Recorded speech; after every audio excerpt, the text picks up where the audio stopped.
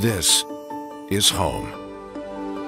And our roots run as deep as the love we have for this place. Owned by the same Cincinnati company for more than 70 years. And what matters to you matters to us. I'm Adrian Whitsett. Here's a look at some of today's top stories. Earlier today, Governor Mike DeWine signed Collins Law. It makes Ohio the 11th state in the nation to make hazing a felony. It's named after Colin Wyatt, who died in a hazing incident in 2018 at Ohio University. The penalty for hazing goes up to a second-degree misdemeanor now, and if drugs and alcohol are involved, a third-degree felony.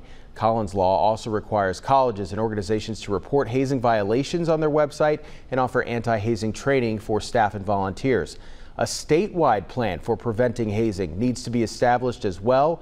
An education faculty would face a felony charge for allowing hazing and a misdemeanor for not reporting it to law enforcement. At last check, a 17-year-old girl was still in critical condition, shot in the back by crossfire during a fight on the 4th of July. 16-year-old Milo Watson and 19-year-old Dexter Wright Jr. died after police said they shot each other during an argument, and 3 other teens, including that 17-year-old, caught in the crossfire. Princeton Schools tells us Watson was a junior there. CPD says they have not yet recovered the 2 guns they believed were used during the shooting. 135 nonprofits will start to see millions of dollars in funding as the United Way is getting ready to distribute a total of $9 million to the agencies trying to get people back on their feet. Easter Seals will receive about $100,000. They will use it to help local employers build a more diverse workforce. Easter Seals provides workforce development services for people with disabilities as well as veterans and those who are economically disadvantaged. They will use the money for 2 programs that would be challenged if this funding was not available.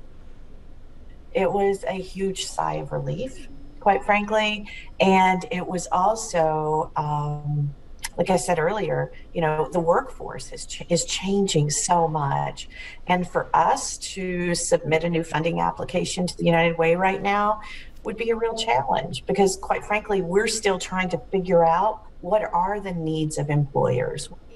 The money will be distributed at the start of next year, but the announcement today allows the nonprofits to start planning how to use these funds. Sherry? Adrian, we still have some problems with air pollution today and also some problems with the temperatures. We're getting up into the lower 90s, but it will feel like it's triple digits out there. Temperatures will slide into the 80s as we go into the evening. Our air quality advisory lasts until midnight. Hopefully tomorrow, as we get rain chances in here, that will no longer be an issue for us and we start our cooling process. We should get temperatures back into the mid 80s where they belong Thursday and Friday, and we'll see some more rain as we head into the weekend.